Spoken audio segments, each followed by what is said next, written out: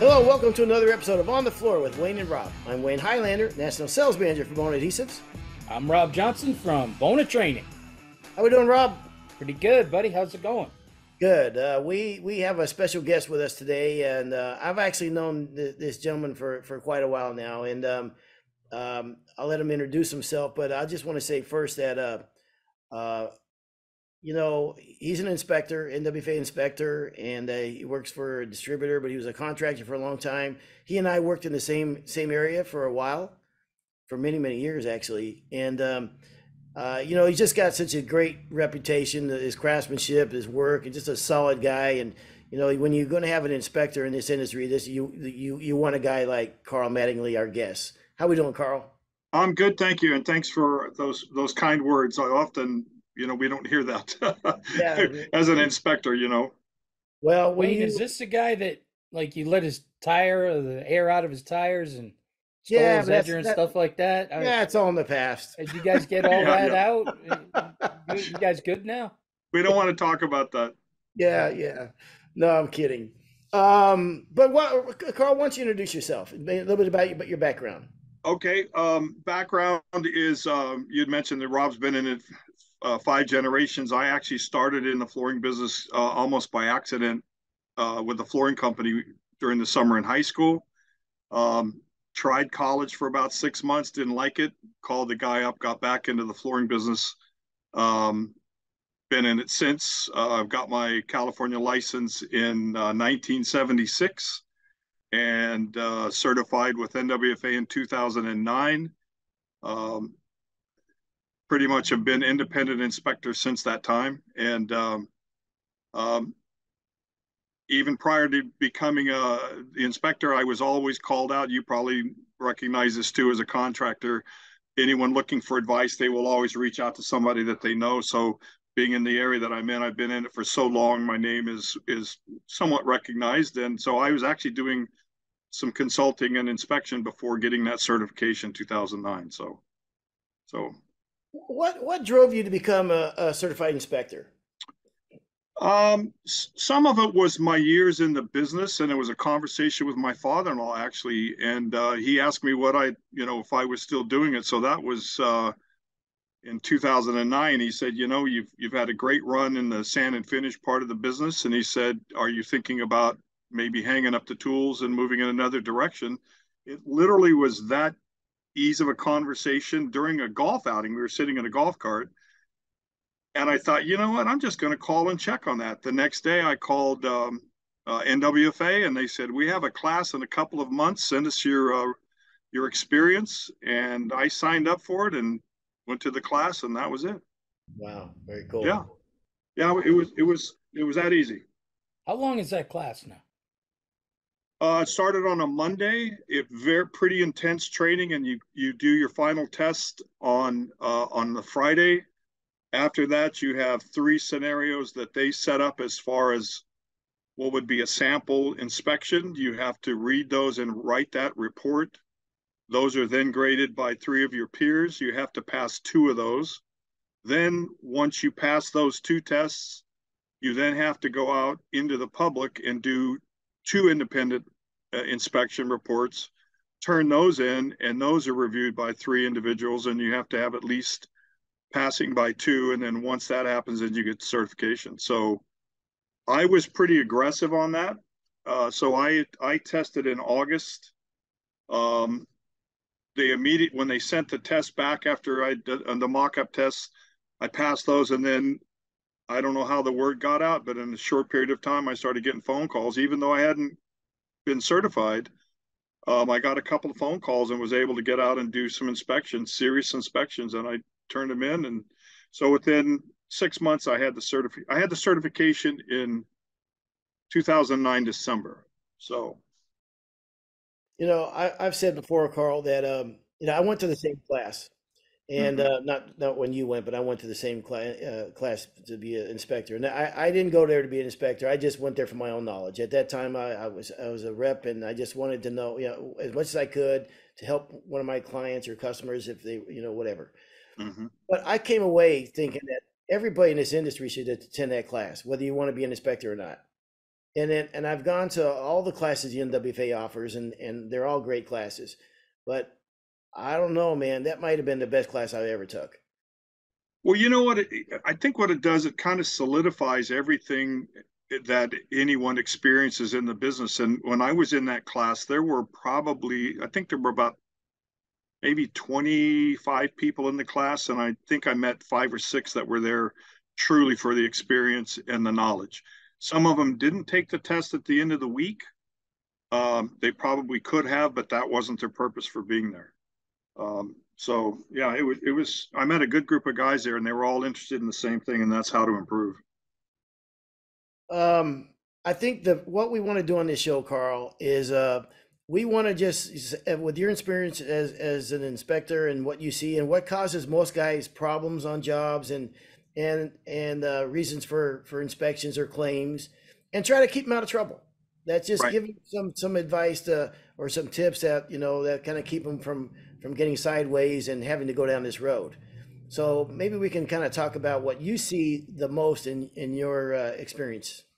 I was reading through your notes, Carl, and I noticed the first thing you said or had in your notes was own a moisture meter and know how to use it.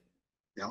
I Yeah. think that's a great place to start for everybody because, like Wayne said, I do a lot of the training on the East, and I'm still pretty surprised how many guys don't use moisture meters, or some of them, they don't even have them. So why don't we start there? Okay. Well, the reason I brought that up is that happens so often because generally, if you're going to look at a hardwood job and you can recognize that it's not maybe an installation related issue from a surface damage or things like that, if it's cupping, if it's some shrinkage, you pretty much know you're going to be having to talk about site conditions, humidity, moisture levels of the wood. So that's pretty much one of the first questions that pops up as you're trying to get a little history going, on those job sites. And I'm always, maybe I shouldn't be surprised, but it is still surprising, as you said, Rob, how often um, they don't own one, or they say I have access to one, those kind of things. Um, and generally what happens if I finish an inspection and once I talk with them about that, it's surprising that the next conversation is, well, what kind of meter do you recommend? So it really is it's a pretty positive conversation because you find out they don't have one, talk to them the importance of having one. Next thing you know, they own one. Um, but generally speaking, when you start looking at a cupped floor, you're on the East Coast. I'm on the West Coast, so we have fairly mild climates compared to what you deal with back there. I have a brother in Michigan, Grand Rapids.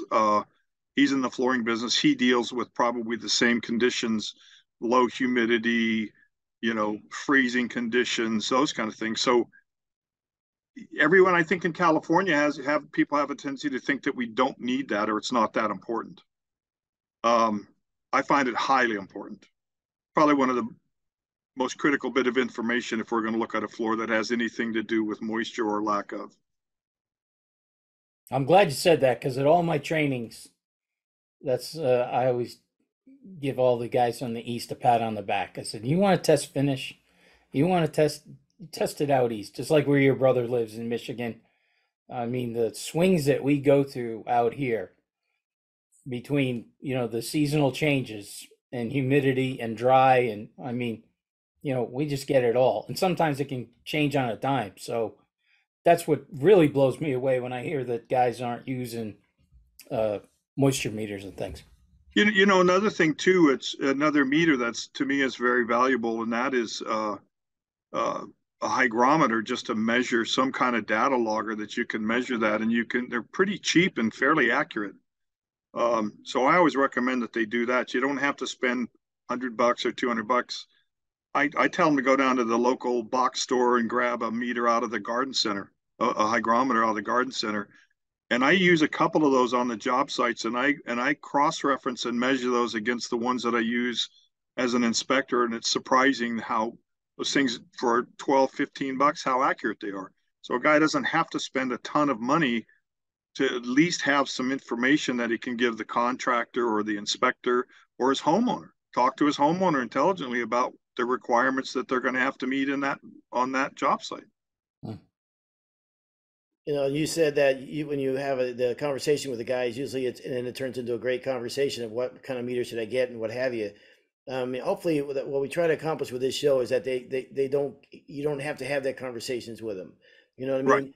You know, the liability out there now, I mean, back, 30 years ago, well, hell, not even, maybe 5 years ago, you could get 2.25 red oak for, $250 a square foot or whatever. Right. These floors nowadays, you're looking at, $8, $9, $10 and beyond a square foot. It's a lot of liability and investment in that client's home to not do your due diligence, right? It's shocking to me. I was at a PK not long ago, and one of the presenters said, he asked a guy, I said, I'm not trying to be sarcastic about this. He goes, Ray, show of hands, who has enough money in their ATM machine to pay for $100,000 failure? Mm-hmm. And I thought that was a great question. And it sounds a little on the sarcastic side, but it wasn't meant to be. It was genuine. And we all have that fear. Fortunately, in my career, I haven't had to go to my ATM for that. But I also was pretty diligent about my approach to it, from required site conditions. Sometimes you had to walk away from a job because they weren't going to give you the conditions that were necessary for a successful hardwood job. Yeah. The only guy I know that has that kind of money in his ATM is Wayne. That's what I've heard. Yeah, he's the only guy I know who has that kind of money. He's making all that up, Carl. It's because it's like I made $600 a year more on a podcast than he did last year. 600, boy. It's the way the title of the show is. So, okay, moisture meters, and we're going to touch on a lot of subjects because we could do a deep dive in any of these. Just two of these could make the whole show. Yeah, but we don't have that kind of time, so we'll kind of go down the list. Okay. Acclimation. Let's talk a little bit about acclimation too. Critical. And I put there, I made a comment about even engineered flooring, because a lot of the manufacturers, they have a specific requirement how you handle it. They want some of them require or say, leave it in the package. Do not take the plastic off, acclimate it to the site conditions, temperature, open the boxes, install the floor. Other ones are different. So what I see is, and this is again critical, is to know your product. If they say don't open the boxes so you can get to the instructions, everyone has a phone in their pocket. Don Connor years ago said this is the most important piece of equipment in our toolbox today, and he held up the first iPhone I'd ever seen, and that hasn't changed at all. So in my book, there's no reason to not understand the acclimation process or what the manufacturer requires. And I always use, going back to your guys' location, I always use as examples different locations in the United States. From I'm in California. I think, Wayne, you're in Tennessee. Rob, you're on the East Coast. Brothers in Michigan.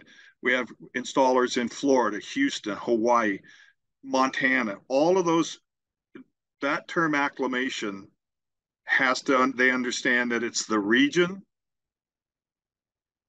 It's not a time frame, it's a moisture balance. And if you take the material out of Montana and ship that to Florida, you have a different acclimation process. So that's what I continue to emphasize to these guys, that just because we're in California and the material shipped from the warehouse 30 miles south of us doesn't mean it's ready to install on Tuesday if it was delivered on a Monday. So acclimation is critical. It's not a time frame or a date on the calendar. It's a moisture balance in the wood, and you won't know that unless you have a moisture meter.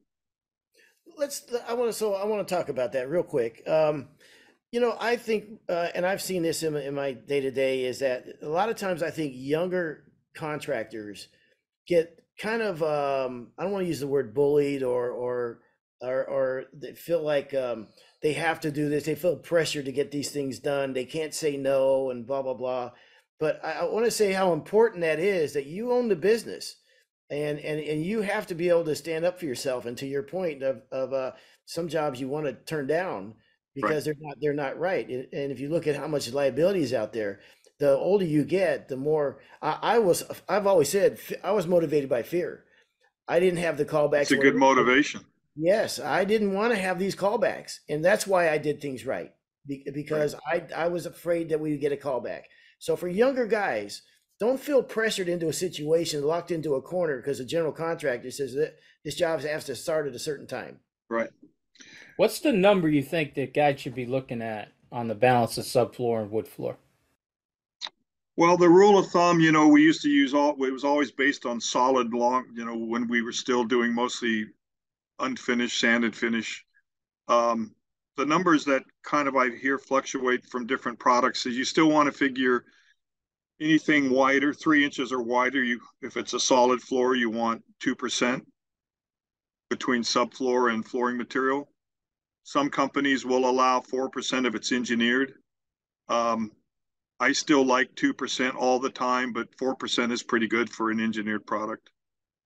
It seems to be the standard, what everyone says, of all the information and specifications I've read. But 2% on a solid is the one that sticks in my head. That's sometimes very difficult to get to, especially if the builder's kind of beating you up on time. So when we talk about acclimation, real quick, I see a lot of times just the way it works. Okay, so you're not actually doing the job this week; you're dropping the wood off. Right. So you're in a hurry because you're going to do that. Then you're going to get to your job where you're going to start sanding. So I see a lot of times the guys come in, they'll take 3,000 square feet and they'll just stack it in one pile up in the house. You want to talk about the way that that should be stacked in the house? Well, sometimes there's a limited amount of space, so you may have to have that conversation. If you're not the person doing, maybe making the sale, maybe you're not doing the estimate, so you're not familiar until you get there. But if any time that you can spread that out throughout the rooms and the locations it's going to be installed at, so if you have a living room, dining room, you'd want to divide that material up, put it, whatever the amount's going to be in those rooms, family room, another one. Back in the bedrooms, if you can't get them into the bedroom, try to get them as close to that part of the house as it's going to be. If there's an upstairs has a different climate than downstairs a lot of times. Get the material upstairs. I always like to, if you don't have enough space to sticker stack them, um, at least have space between your rows. If you stack them three cartons high, make sure there's airspace between them. Always recommend a sticker to be underneath them between the subfloor, especially if it's concrete, but even on plywood, get some air, make sure there's air underneath there. But what's critical too on acclimation is to find out what the manufacturer wants you to do with that material.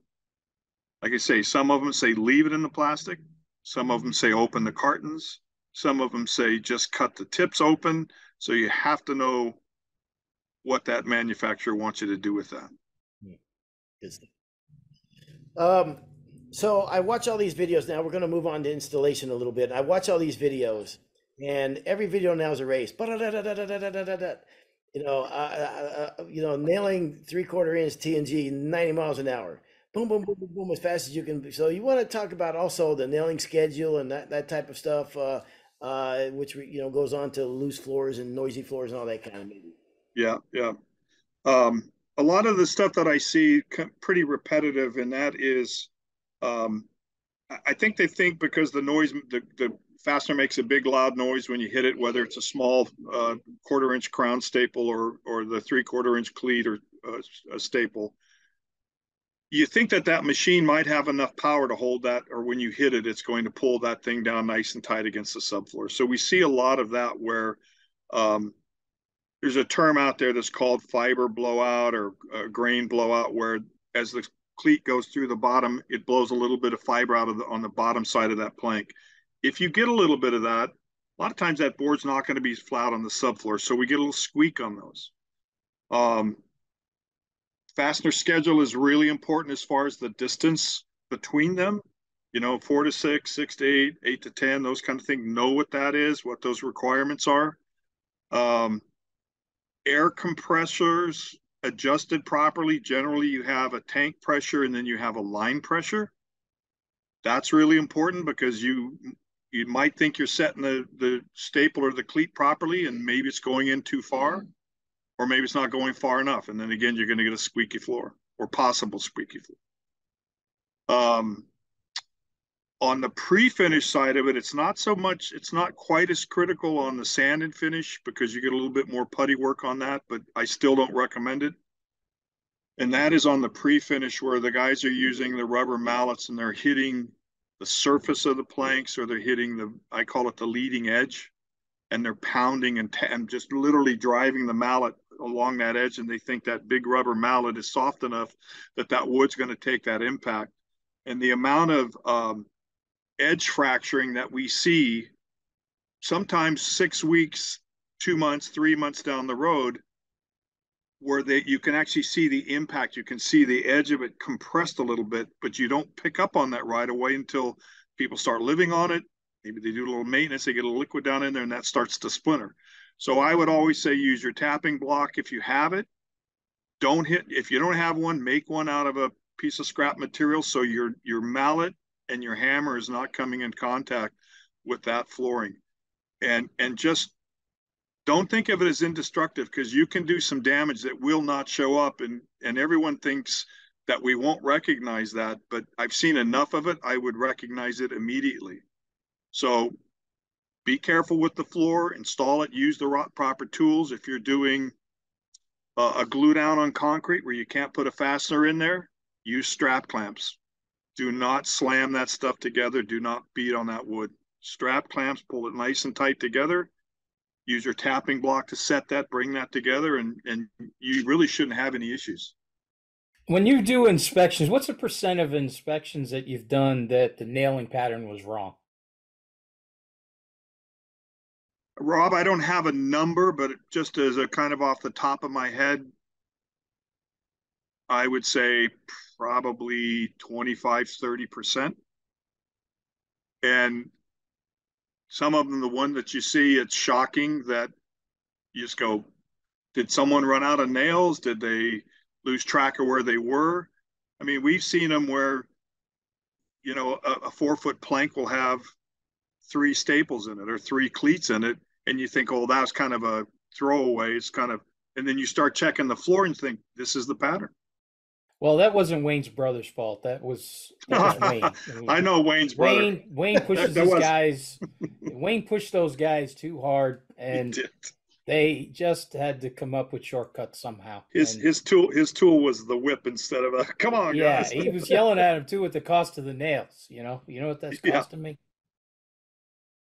Yeah, that's very interesting that you could that doesn't show itself, the edge fracturing, what have you, until down the road. That would shock some people to know that, I think. And how much is this related to speed? I think so much these guys are humping, man, and a lot of times guys, their pride is how much I can get done in a day. Right. Like that's the I think we get wrapped up in that too much sometimes, and I get it. We get paid by the square foot a lot of times, and right. I understand that, and the labor shortage, I get all that.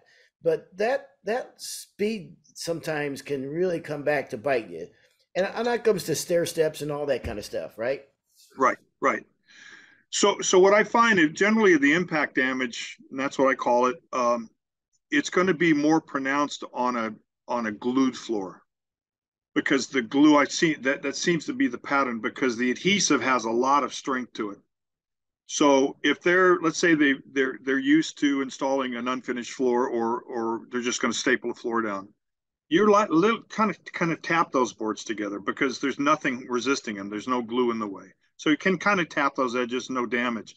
It's when you start getting into the really wide planks, the 6, 7, 9, now we're at 10 inches and greater, and they put a band of glue down, there's a whole lot of strength that adhesive is trying to hold that plank in place. And that's when they really start pounding on those boards, really start pounding on them. So that's where my recommendation, and I don't know how many strap clamps have been purchased since I've been trying to describe the importance of them.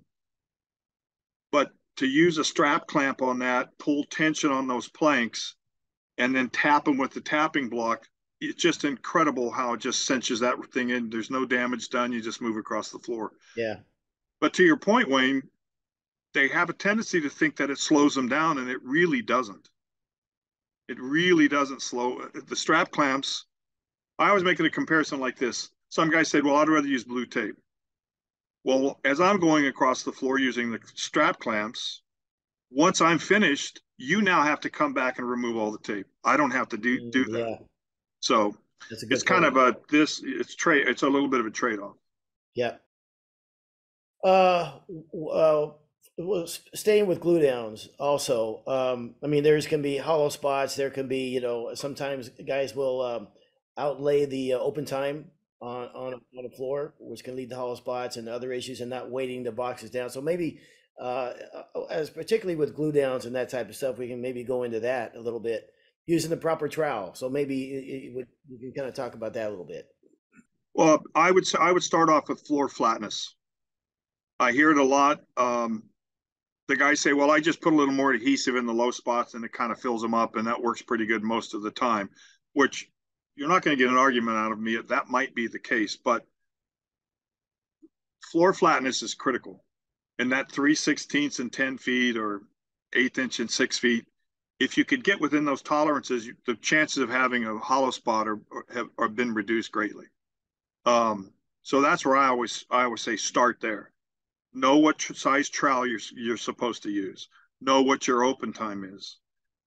I always recommend to hold it to with maybe 2 rows of the adhesive, depending on the length of the room. If you got a 30-foot room, don't spread like you think you're going to get 4 or 5 rows in there. By the time you get out there, you're almost cured by the time you get out to that last row. It's not going to go together, and then it's not going to grab the wood properly. You're going to have a hollow spot, those kind of things. So know what your rate is, know what your set time is. When it comes to subfloor prep, it's been my experience that a lot of times a guy will come out and bid the job and they go, okay, I'm just going to throw a number out there. We're going to install this for $12 a square foot, whatever. GC says, fine, that's great. Then the day of the job, the time to do the job, the floor guy gets there and really starts looking at the highs and lows, and it's like, well, we didn't charge for subfloor prep. And the GC said, well, I didn't, whatever. And now it's a tougher conversation, right? Right. Um, Difficult conversation. yes, to not have that up front. So It, the GCs to me, and unfortunately, and I've worked with quite a few good ones over the years. What I'm recognizing, and you guys might too, being in the business as long as you have, they're kind of taking over our industry as far as our schedule goes. And the demands they're putting on us. And I read an article recently, and they talk about the cost of money to build a home or construction loan, how critical it is to get that house done as soon as possible. And I think also with the advancements in pre-finished flooring, they're treating our trade a little bit differently, and they're thinking, hey, we can just put this floor down and cover it up, or we can just go ahead and put it in, even if we're not quite ready for it. So going back to your statement earlier about the younger guys not having the experience to talk to a general contractor and say, this is the important thing for us. We need subfloor flatness. We need good site conditions. We can't overspray. We can't have high spots, and we need to be paid to take care of them. It's a hard conversation for a young guy. it is, and nobody's going to come back. Everybody has amnesia after the fact, and those conversations. You're the guy holding the bag. There's nobody. There's no cavalry coming, and it's on you to do that. And man, I just think some of I think the fear sometimes, if I don't do the job, somebody else will. Someone else will. And a lot of guys will go through their entire career with that. It says a lot about the self-confidence of a real craftsman that can say, you know what, and that's what I loved about going to the NWFA school, by the way, is that you're out there as a flooring contractor on an island sometimes. Like, you're out there facing these general contractors, boom, boom, boom, one at a time, that are putting these demands on you. And you're telling them, look, here's what needs to be done. But then you go to the school like this, like this inspector school, or you go to the NWFA class, you realize, look, this isn't me saying this. There's a body of science behind this. Absolutely. And I know what I'm talking about, and I'm going to hold my position here. And the good contractors you'll see again.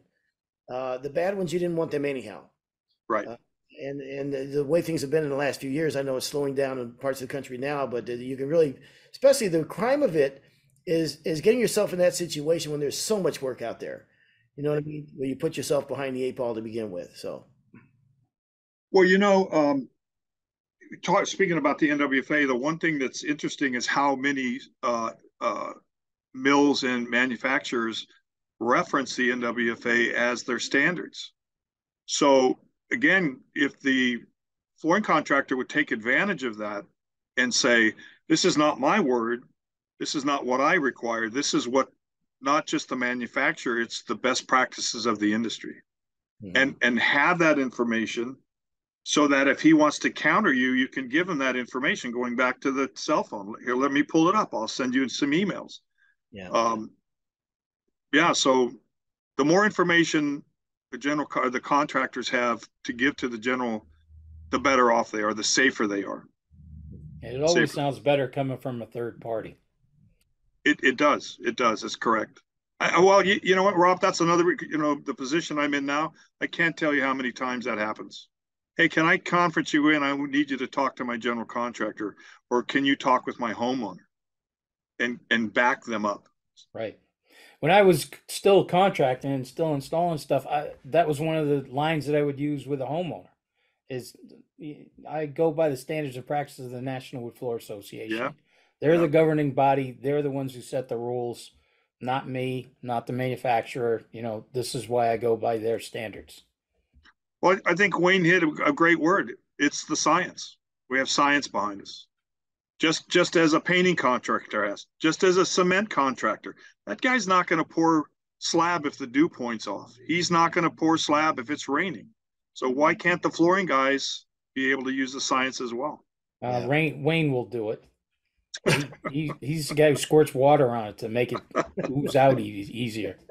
Oh, so he puts the water on it, throws the Tramex down, and goes, it's too wet. I can't work today. Right, yeah. Right. I got to go fishing. There you go.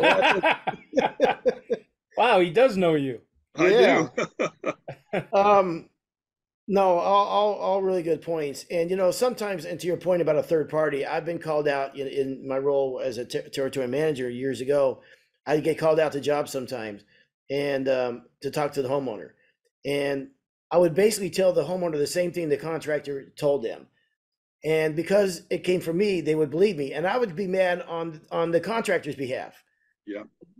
This guy told you, hired a professional, and he told you, you don't even know me.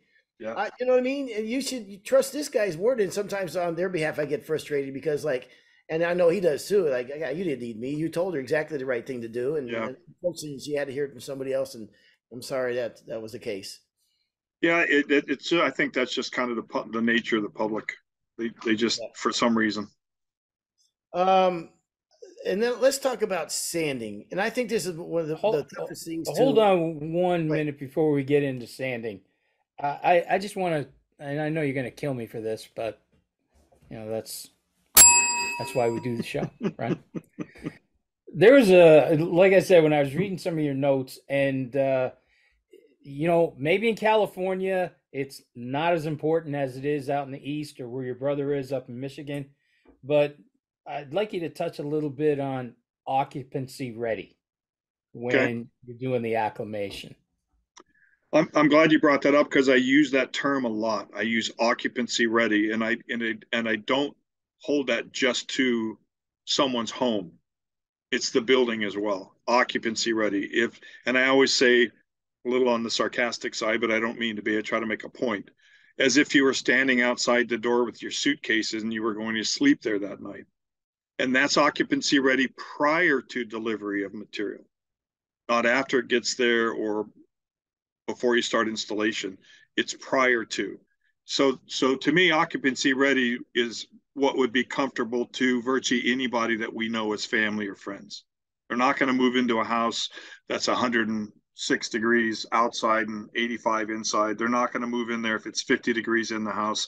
They're not going to sleep there. So occupancy ready is the HVAC has been set, running, humidity is controlled, the temperatures are right to receive our material, so that material is acclimating to the environment it's going to live in from that point on.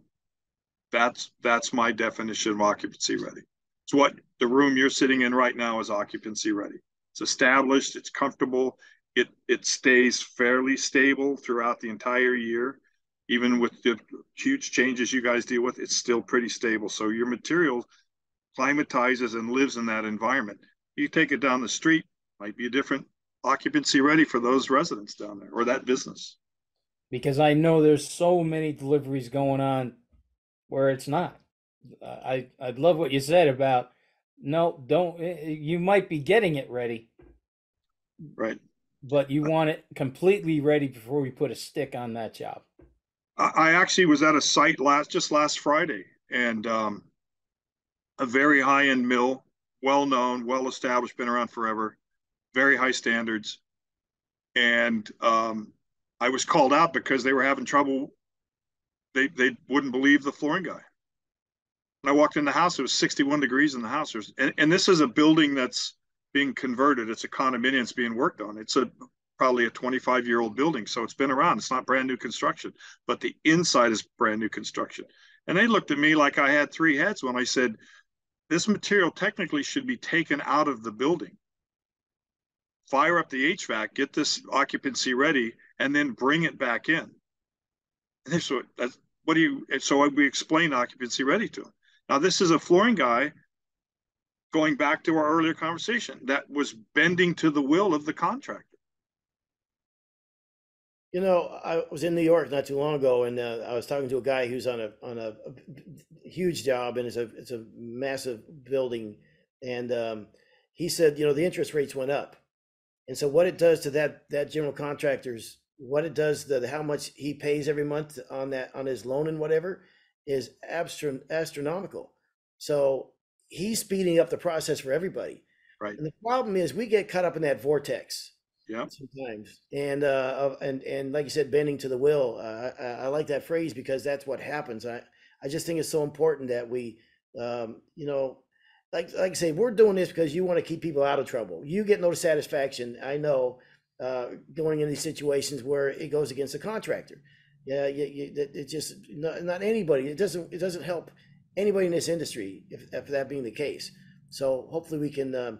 Especially the younger guys that are coming up that maybe don't have as much experience in the industry, that kind of keep them out of trouble. So that's why I'm thrilled you making the time to be on. Well, you know, I do have access to where my office is. I'm in one of our branches, and so I do have access, and a lot of guys have access to me. And I just tell them, and I mean it sincerely, do not ever hesitate to send me a text or a photograph or a phone call. I may not get the phone call, but if you say, hey, can you evaluate this, we might be able to help you out and prevent that from happening. So I always try to, and they're young guys, and I'm trying to take advantage of the years of experience and the anguish that I've gone through. Mm-hmm. Looking at that builder, thinking, if he tells me to get off this job, I don't know what I'm going to do. Yeah.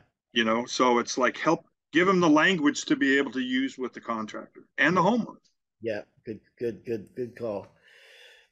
All right. Do you want to move on to sanding a little bit, or do we want to touch anything more on the installation part? The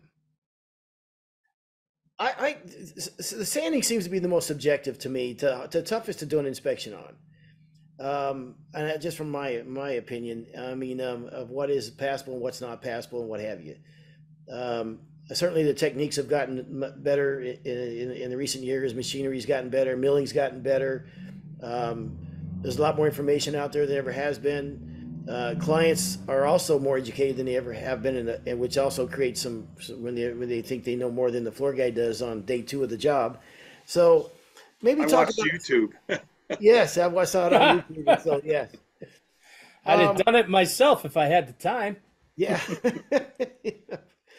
So what are some things that you see on sand jobs that gets guys in trouble? I would say probably the two easiest ones to spot are jumping sequence, where maybe it's a new installation, and they go after it. I used to use 40, 80, 100 sequence, depending on what kind of wood it was, things like that, if it was a fresh install. But I've seen as coarse as a 36 grit and jump to 100. Yeah. You know, stuff like that. I mean, that's kind of a outlier, but you still see that a lot. Or you will see them maybe making their first cut at that angle, and then they don't sand when they change that direction. They don't stay on it enough to make sure all of those side cuts, that flattening cut, are taken out. But generally, depending if they, here's what I have found over the years. If you don't know what color the stain's going to be, a lot of times the guys will sand a certain way if they think it's going to be a clear finish or natural finish. Not going to show quite as much. You maybe not going to see a scratch or something. But then all of a sudden they have to stain the floor, and then they're in trouble. So that's when you start seeing those sander marks. Not taking enough time to make sure the floor is flat, and it looks flat when it's dull, doesn't have any sheen on it, and then you put that stain on there, or you put that first coat of finish, and every single imperfection is going to show. Everyone. The word subjective is kind of tough, because I think if you know how to sand a floor and you've looked at a properly sanded and stained and finished floor, it's an easy thing to pick up. And I try not to be too critical, but if you're called out and they're asking you, you've got to say that kind of thing. Gotcha. And I too, especially when we went to wider plank floors, when I see sometimes the butt joints are kind of rolled, where the guy went straight on every pass, and he didn't go at an angle where you can see that the butt joints are more pronounced, or they're you know what I mean, they have like a roll to them, or you can see where they're like there's a dip that you wouldn't see until you get like the stain or finish on them. I see that quite common. So I see that a lot. You dish out in waves. You still, just out of curiosity, how many guys are still running drum sanders in your area? It's shocking. It's shocking. It's shocking how much chatter you still see. Yeah. Yeah, you still see those undulation marks. Not as many as it was, say, 20 years ago. Because as the machines break down, they go, look, if I'm going to spend $3,000 to repair this one, I'm going to put that towards a belt sander. So, just to try to prevent some of that stuff, if the guys are still using, this is what we used to do when we started. And in those days, 8-inch was a pretty wide plank. It was 4, 6, and 8 kind of stuff. But that wide plank created a problem. So what we did, if we saw a little bit too much overwood, we would feather those edges down with an edger before we fired up the sander. So you didn't have that drop off. You didn't have that trying to climb over the top. So we kind of smoothed those areas before we started our first cut. Little trick, and it made a difference. Yeah, for sure. And you're right. Back in those days, I mean, 8-inch was a wide, man. A 4, 6 it's huge. Was wide. Like the width of a tree. It's like, well, we're putting trees in today, but nowadays, I mean, 8 inches is a mini. Well, we're asking a lot out of our products today than we ever have before. We're putting them down faster, and we're going wider and wider, and we're putting them in places we wouldn't have put them in years ago. So we are putting a lot of demands, and sometimes we take for granted what the capabilities of these products will do. So I think, as you know, there's been a lot of advances in technology for sure that's helped us. Just out of curiosity, let me ask you this. I always like asking a guy who's been around for a long time. Do you think it's tougher to do floors today, or it's tougher to do floors 30 years ago? The last floor I did was about 6 years ago, and I was with my son. And I'll tell you, be honest with you, it's easier today. It's easier today. Yeah, we have better adhesives. We're not trying to go over a 1x6 Doug fir floor on a 45-degree angle. The fasteners are better. The sanding equipment certainly is better. The formulations of the stains and the finishes today are better. I mean, you've all been in, to go from the oil industry, oil finish, to the water-based finishes. That was a little bit of a learning curve, and it was probably about a 3-year learning curve, and then to get the stains and everything compatible again. But when I think about those two different parts of our industry, the water-based finishes are so much better. They're prettier, they're easier, they're cleaner, they're less harmful to us. The stains are better. The fasteners are better, the compressors, the portable sanders. Now we have battery operated saws and chop saws and crazy things that just make everything so much easier. I honestly think I am not one of those. It's better in the old days. I believe today the industry is in a really good place, and the young guys coming in are in a really good place. I really agree with you with the milling and the the open concept rooms where you can make time now. They're not bordering every Oh, you remember in the old days, like if you worked in San Francisco, you had a hallway going 40 feet long, but the wrong direction, and sideways. all you had was an edger to make that flat, and it's just gotten it's a little. Yeah. I think the some of the challenges we didn't have to face over social media, which can be challenging as well for the guys today, though. I think for sure. When you asked him that question, my thought was, I think the equipment has made things easier, but the customers are tougher. Well, as you were getting ready to say that, Rob, the one thing that I was going to say about the fact that we have new equipment that makes our job easier, it doesn't change the science that we have to use on the wider plank, because I truly believe if we continue on with the information that we have, whether it's a 10-inch wide plank and you still have occupancy ready, and we still take the same approach that we're not in a NASCAR race. We're trying to put in a product and get it in and give it a 50, 60, 70-year life. So if we take advantage of all the new tools and all the better equipment that we have and products, but still take the acclimation, the occupancy ready, proper nailing schedule, proper sanding, we can turn out a product that is just phenomenal. Mhm.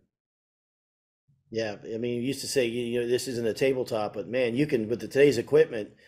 You go back and look at floor jobs you did 30 years ago that you thought were lights out, and they were at the time. Yeah, Today, you yeah, can produce a better floor. without question, without question. This is in the part one of two-part episode we have with Carl Mattingly. So please stay tuned to next week. We're going to have part two. This has been another episode of On the Floor with Wayne and Rob and Carl Mattingly. Please stay tuned for another episode.